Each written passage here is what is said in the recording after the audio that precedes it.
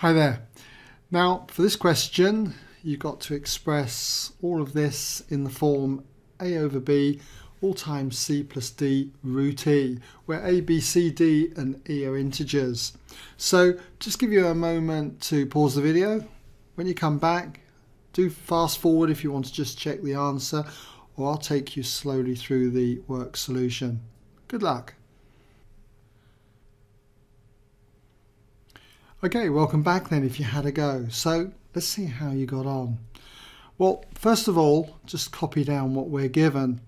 And I'm going to keep this first fraction the same. Let's just copy that back in again. We've got 4 then, all divided by 2 root 5 minus root 3.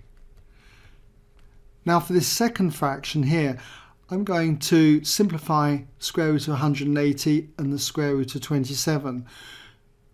Root of 180 can be thought of as the square root of 36 times 5, 36 being a square number. So that's 36 times 5 there. And as for 27, we can split that up into 9 times 3. So that's the square root of 9 times 3. And then for the denominator here, squaring out this bracket, we square the first term, root 2, when you square it, it's going to be 2.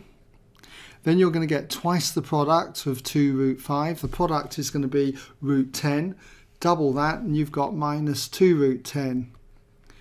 And then you've got the last term squared. Minus root 5 times minus root 5 is plus 5. And I'll put all of that in brackets there. Now, for the square root of 1 and 9/16, convert this all into sixteenths. That's a total of 25/16. So what we've got here is then the square root of 25/16. Now what I'm going to do next is work on cleaning this fraction up here and also this one here. We'll leave this front one alone for the moment. So that's 4 over 2 root 5 then, minus the root 3. And for this other fraction here, let's just put that in brackets like so. Square root of 36 is 6, so we've got here 6 root 5. 6 root 5 then. And for 9 times 3, we can square root 9 and just get 3. So this is going to be minus 3 root 3. And that's all divided by, and here on the bottom we've got 2 plus 5, which is 7, and just left with the minus 2 root 10 there. Close that bracket off like that. Okay. Now the square root of 25/16, we can square root the top and the bottom. Square root of 25 is 5. I'll just put that over there for the moment, and the square root of 16 is 4. So we've got 5/4 there. And when it comes to working with this fraction here, when I look at this denominator, 2 root 5 minus root 3, I notice that if you were to multiply this by 3, you'd get 6 root 5 minus 3 root 3. So what I'm saying is that we can divide this into this 3 times over. Okay, so we've got 3 and 1 there. So we've got 3 over 7 minus 2 root 10. And because we've got roots in the denominator here, I need to rationalise this fraction. So that's why I've left the space here. To rationalise this, I multiply top and bottom by 7 plus 2 root 10. Okay, 7 plus 2 root 10, all divided by 7 plus 2 root 10. And I'll put that 5/4 in brackets there. So what have we got now? Well, I notice that this 4 here will now cancel out with that 4 there. So let's cancel that out, 1 there and 1 there. So what we've got then is that this equals 3 times the 5, which is the 15, and then I've got 7 plus 2 root 10. I'm just going to put that in the bracket, 7 plus 2 root 10.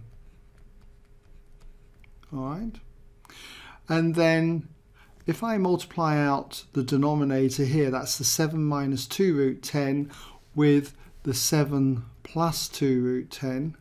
Let's see what we get for that. So it's going to be all over, and then we got 7 times 7, which is 49.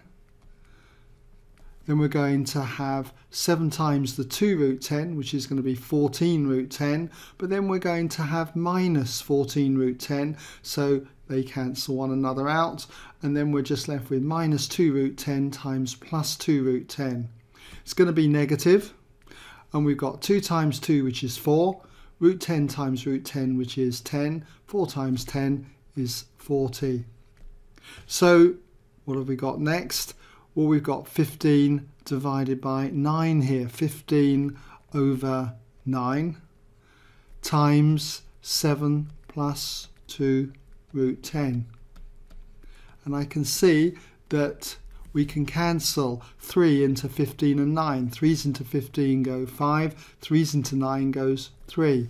So we end up with 5 over 3 multiplied with 7 plus 2 root 10, and that is in this form.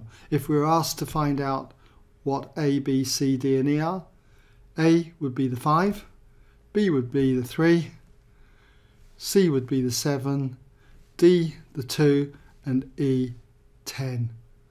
Okay.